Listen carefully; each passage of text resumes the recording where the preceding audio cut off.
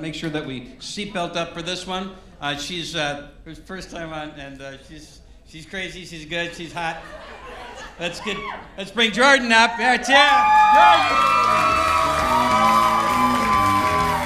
What is up, Sarasota? All right, listen, I'm gonna be honest with you. The whole front 2 rows, you guys are gonna kill me because none of you guys have laughed fucking once. So this is gonna be a great night for me. Listen, I'm gonna be honest with you. I did not come up with shit, nothing. The reason I signed up for this class is because my husband decided to coach youth football all summer. So I wanted to tell him to go fuck himself. So I signed up for this class and I made him stay home with our 3-year-old daughter for 2 Saturdays and a whole Sunday. Yep, it was worth every $350 that I spent. So there's that. All right, so first off, before I even get started with material that I made up before I came on, are there any moms in the house tonight? Mothers? Come on.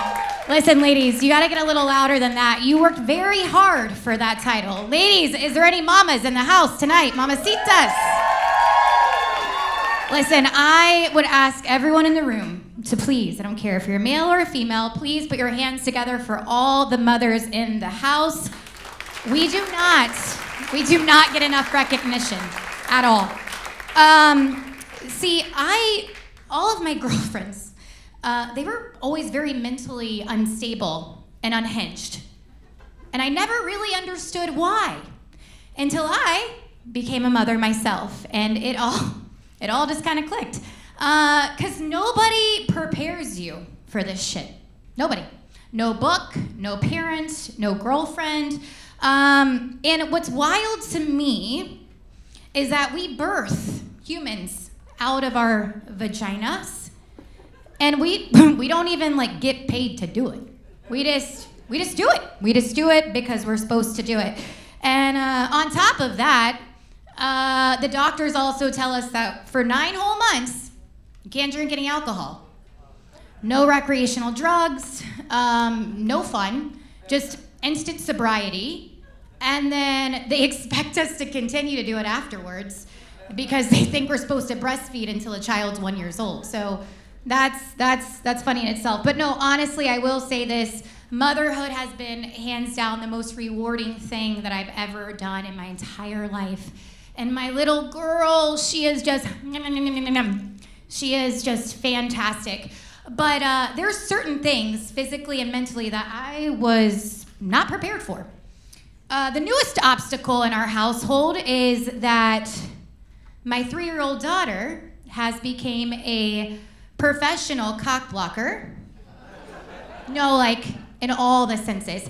She essentially started as an unpaid intern, and she has just progressively excelled. You know, she's just climbing that corporate ladder, and she is sitting at CEO position right now. And for the last 6 months, she's just been sitting there. Yeah, for the last 6 months, that's been my life. She is refusing to sleep in her bed. And yeah, this bitch has really outdone herself this time. Reason being is I find myself now at 37 years old having to schedule out when I can get dick in my own house. Yep. Never thought at 37 years old that would ever come out of my mouth. And I never thought I'd really even want it that bad. And until it was no longer existent. So because of this unfortunate circumstance, I have found myself now going to the extreme. And you guys are gonna think I'm crazy, but this is true life.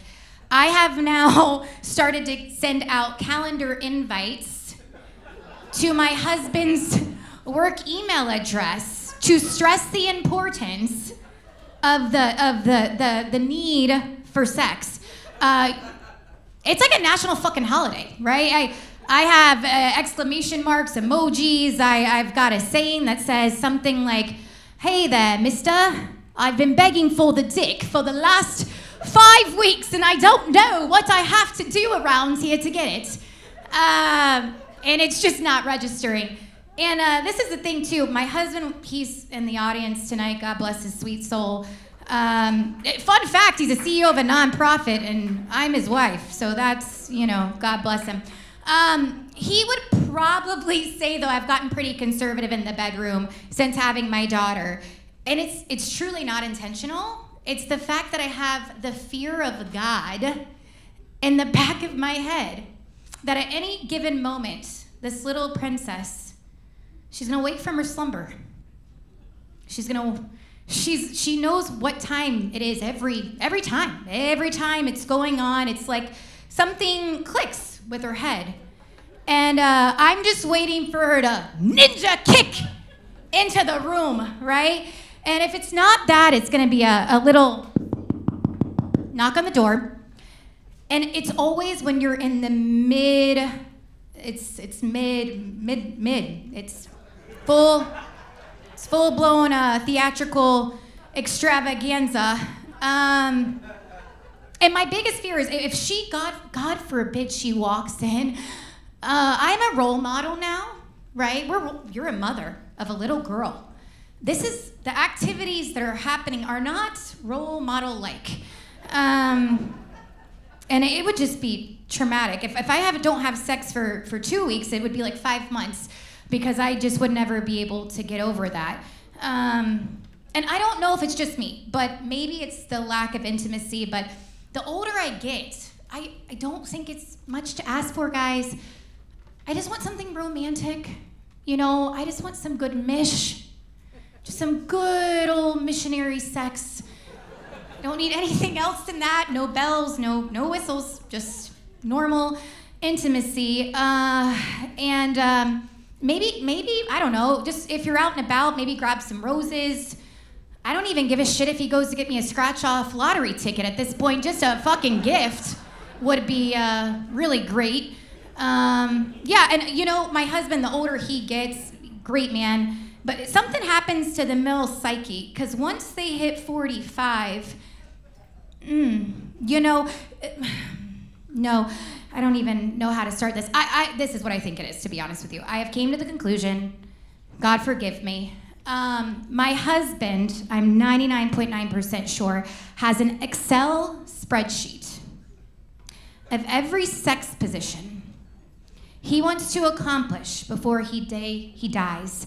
Guys, that's my time. I can't do any longer. They're gonna kick me off. I appreciate you guys. Thank you for being here. You have one person left and you can go eat dinner! It's Jordan Jones. Can you imagine what the comedy sessions are like when we take these classes? It's a lot of fun. Not only is it comedy, but it's actually therapy as well.